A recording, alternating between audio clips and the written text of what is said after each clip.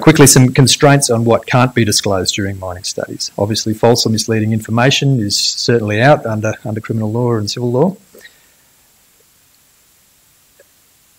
Most jurisdictions, so Australia and Singapore, they prohibit the discussion of the results of a study without disclosing what the future funding requirements might be.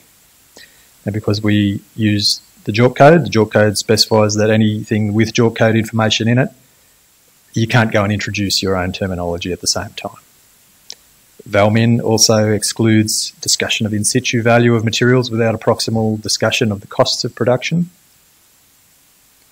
Of course, any forward-looking statements has to have reasonable grounds, and you have to disclose what those reasonable grounds are in your study.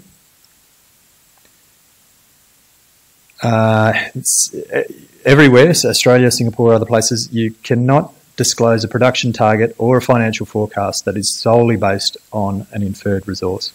Now, this is interesting for Singapore because you can list a company with inferred resources here, but the point is that an inferred resource is not on its own an acceptable input to an income-based valuation method.